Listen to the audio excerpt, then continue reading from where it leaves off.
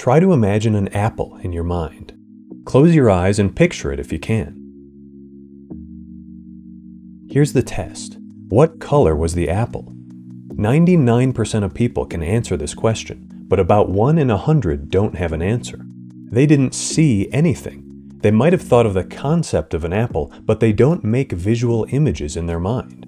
It's a condition called aphantasia, and it might help scientists figure out how the brain produces conscious experiences. Aphantasia was described in 1880 by Darwin's cousin Francis Galton, a famous statistician and eugenicist. He didn't coin the term aphantasia, that was 135 years later, but he did coin the term eugenics.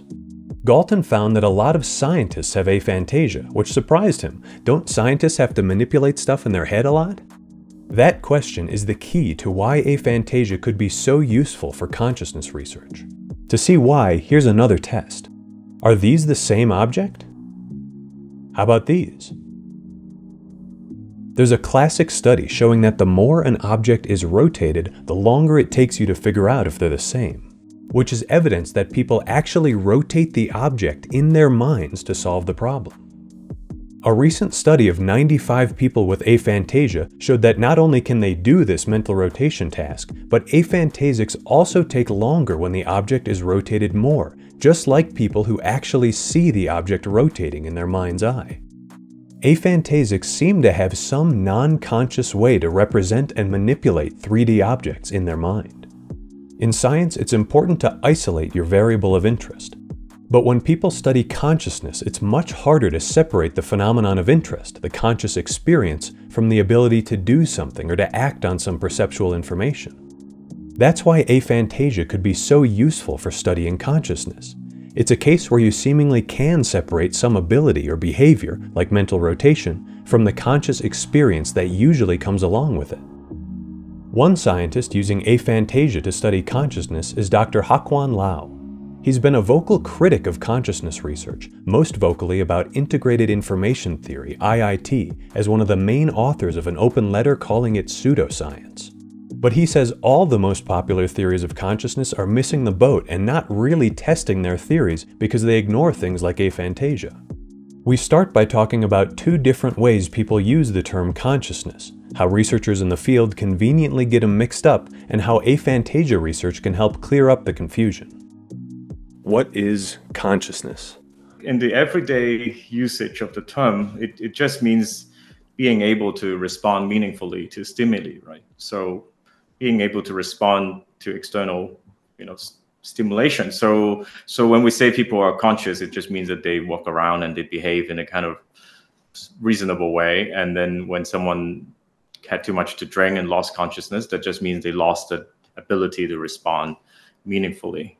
I think that's usually what it means in the everyday usage of the term. And I think in some branch of social science, it continues to be used that way. Consciousness just means a rational realization of your situation to be in and stuff like that. But in this field, in the neuroscience of consciousness or in philosophy of consciousness, I think decades of work or even longer, the philosophers have convinced the scientists that we should really be focusing on the qualities of subjective experiences. So even simple experiences like just seeing red, the redness of red, the painfulness of pain, and we should be focusing on those things and try to explain how the brain, could give rise to these kind of nebulous subjective qualities. So the two things are very different. So one is the everyday usage of being able to respond meaningfully to stimuli versus the other one, which is the subjective qualities of experience. And they're very different, and the latter is supposed to be the theoretical target. And in fact, we focus on the first one only to the extent that we want to make sure we are not inadvertently lumping it together. So the first one is supposed to be a confound or something that we are not supposed to be confused with. So I don't know how it happened, though. In the field now, I think we are in the business of actively, forcefully confusing the two of them. You can see that the evidence that supports theories usually come from the first notion. Even though the theories are advertised as about subjective experiences, the evidence they would take as in their favor are usually concerning just the ability to respond. And I think it's really bad situation to be in. I mean, the philosophers should be calling us out, but they are not. Somehow we're in this weird situation where everyone is doing something that is conceptually, clearly, directly against everything we've said we would do. There's a group of people that's gotten some media attention recently, a condition called aphantasia, and this, it sounds like, might be a case where we can dissociate the behavior or the ability to respond from the actual subjective experience. Can you explain what aphantasia is and why that might be a useful tool for consciousness science? Yeah, the notion has been around for a long time in the literature, but nobody really took it so seriously and made it so systematic. And really, thanks to Adam Zaman, who coined the term aphantasia, I think about a decade ago. And the idea, aphantasia, it's all these like Greek, Latin roots that I don't really know, but basically means the lack of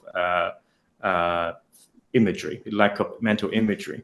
So you have these people who is about 1% of the population of people. So it's quite common. In fact, some of your audience might right now be realizing this for the first time, that for most people, when you ask them to imagine, let's say, an apple, then they would do that. And then if afterwards you show them two apples and ask them, well, which of these two apples look more like your apple in your head in terms of the shade of the color or the shape or the size? And then people can usually say, well, the apple I imagined was like more closer to the one of the darker shade or the lighter shade. But then about 1% of people just cannot do that, and they will find it bizarre, because when they imagine an apple, it's just a concept of an apple. There's no detailed image in the head that you can actually compare with actual seeing. And then it's not just that they don't spontaneously do it, but even if you encourage them to do it, so now try to imagine an apple as detailed as possible, they would still say, I don't know what you mean. So it turns out it's not that rare. 1 in 100 is not super rare, and you might think that these people just have no mental imagery, which is what the phrase suggests. But I think it's becoming clearer that, at least to a lot of us who interpret the literature this way, I think these people does not lack mental imagery. What they lack is the conscious experience of mental imagery. So it looks like that they can actually activate the visual cortex. They can do imagery tasks. They can do mental rotation. They can do working memory. They can remember things. It's not like they cannot hold it in their mind.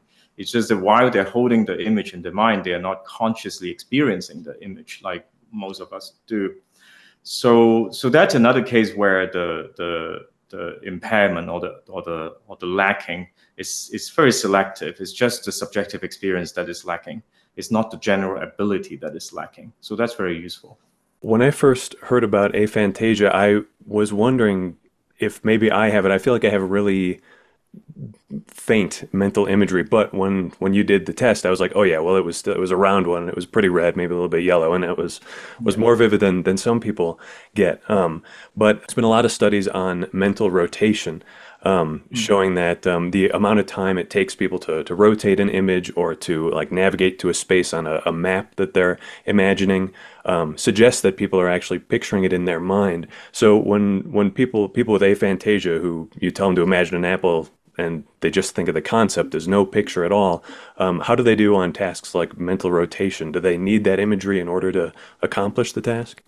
Yeah, that's the amazing thing. They turn out to do exactly like we do. Maybe a little bit, some of them might be a little bit slower. I mean, the evidence is not so, it's not a lot of evidence yet, but to the extent that they've been studied, clearly the people who claim to have no imagery whatsoever, they can still do mental rotation tasks. So let's say you just hold an object and then ask them, well, can you look at it and then close your eyes and mentally rotate it by 90 degrees? And then I show you a new object and say whether it matches. So you can make them do tasks like that, where there's a kind of ground truth objective as to whether the answer is correct or incorrect. And then they would do the task just like we do. They would be able to do it, and they would exactly the more the rotation, the longer reaction time it takes. So suggesting that there's something in the head that's like an image that really rotates. But it's just that during doing that, they said there's no experience of rotating the thing. They just somehow can do it.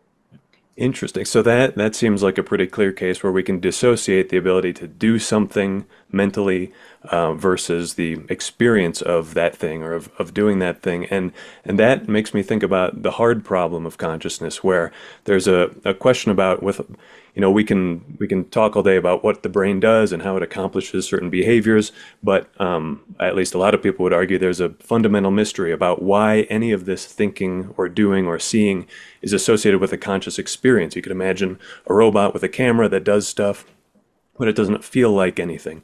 Is that a decent summary of the hard problem? Do you have a take on whether it's a real problem or just kind of an illusion of the way we think about consciousness?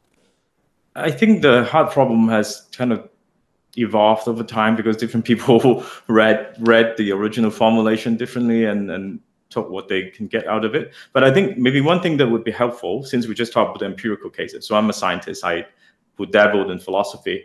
But I think before we go so deep into the philosophical notion of hard problem, I think just contrast it with some cases where a visual manipulation that is very popularly used in the literature actually does not selectively impair subjective experience, but actually also impairs the ability to respond, right? So let's say we can start from anesthetics. So if you anesthetize someone, yeah, of course, the subjective experience of seeing is gone, but basically much of cognition and thinking and responding and all this ability is also gone, right? So that's why blindsight and aphantasia is so interesting.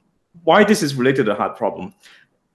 The hard problem is about the fact that there seems to be some subjective experience that doesn't correlate with your ability to respond. So that's the original philosophical conundrum, and basically in Dave Chalmers, I think 1996 book, he tried to make these cases about you can imagine a zombie that behaves just like we do but lacks subjective experience. So a lot of it is just armchair philosophy, done very nicely, I would say, by standards of philosophy. But I find it more useful to think about empirical cases.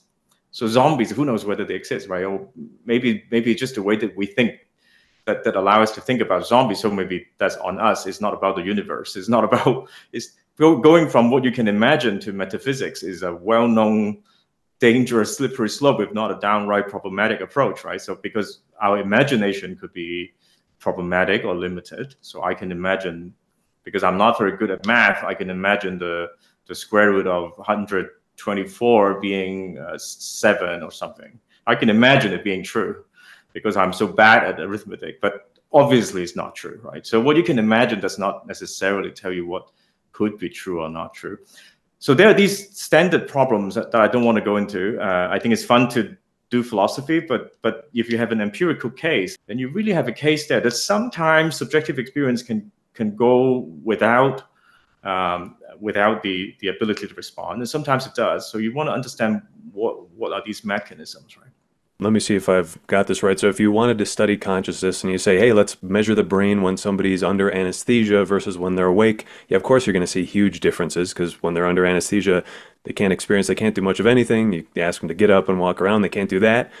So is it the neural correlate of getting up and walking around, or is it the neural correlate of consciousness? Well, we can't tell with that experiment, but if we can selectively manipulate the ability to respond or whether an experience is happening, then we can really separate these two and see which of these things is really about consciousness and which of them is just about some confounding variable, something else going on in the brain that's not really the consciousness that you mentioned at the beginning as being the subjective experience, the part that's really of interest.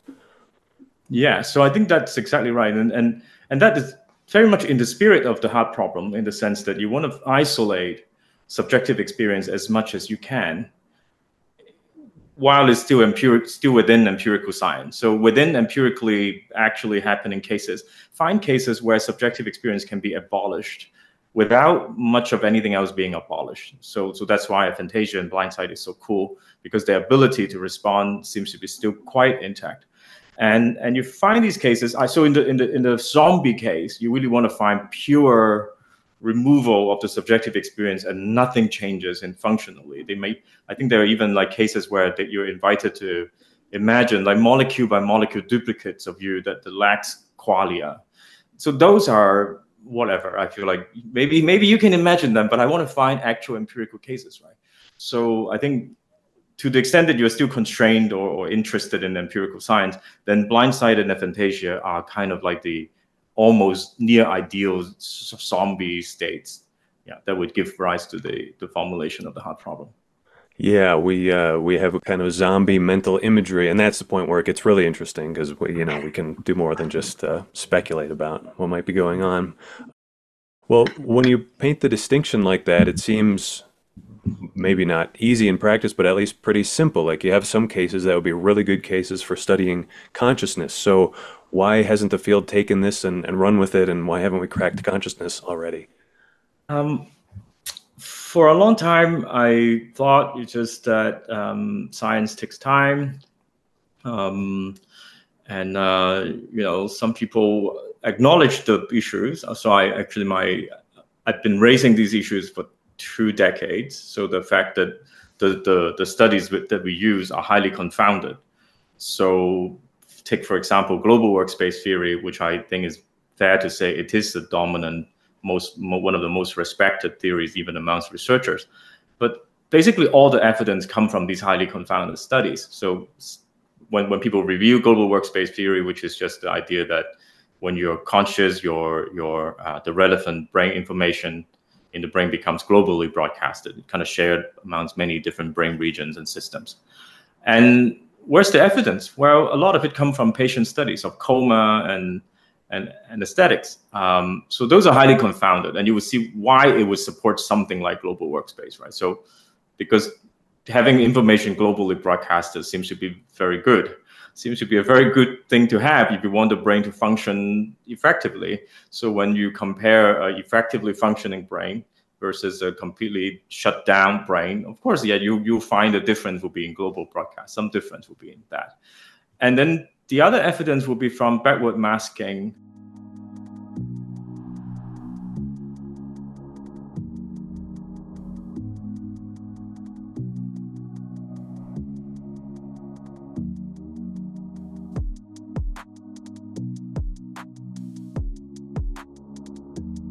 When you do backward masking, you're not just abolishing the subjective experience of seeing, you're abolishing perception, basically. So again, if you have a lack of perception, yeah, maybe perception requires some global broadcast, but it may not be subjective experience per se that really requires it. So I think the issue is those theories somehow become quite dominant, and then they have taken a life of their own, on their own. And if you try to challenge the empirical evidence as confounded, you're effectively challenging the theory. And I think the theorists and the people who feel loyal to the theory will start to defend and say, well, these evidence is fine. I think obviously it's not. When I try to explain, I used to teach in a public school as well. And when I teach undergrads, I find that it's much easier to convince them that there's a huge problem in using these kind of confounded evidence to support a theory. But because I think the reason is they are not already invested into the theory. I think if the more invested you are, you want to defend the theory. So some people would say that these confounds I talk about are not real problems. They would say, I'm just asking for something ridiculous. Like they would say, like, you're basically asking for something like, you're trying to measure how tall people are. And you want me to control for how heavy they are, which is fair. So you can control for tall people that are not particularly heavier. But I say that there's something you cannot control for, like the length of the bones. You can't say you want to compare tall versus short people while controlling for the length of the bones. It's like, this is just ridiculous. Because being conscious, so the analogy being that height is kind of constituted by the length of your bones. So you can't sort them out. And they would say, so likewise, having subjective experience is being able to respond meaningfully to stimuli. You can't control for them. So people would say that. And I think it's obviously wrong because of cases like aphantasia and blindsight showing that empirically they can already be dissociated. So clearly the two things are not the same. I mean, I demonstrated to you how you could control for that, so you should.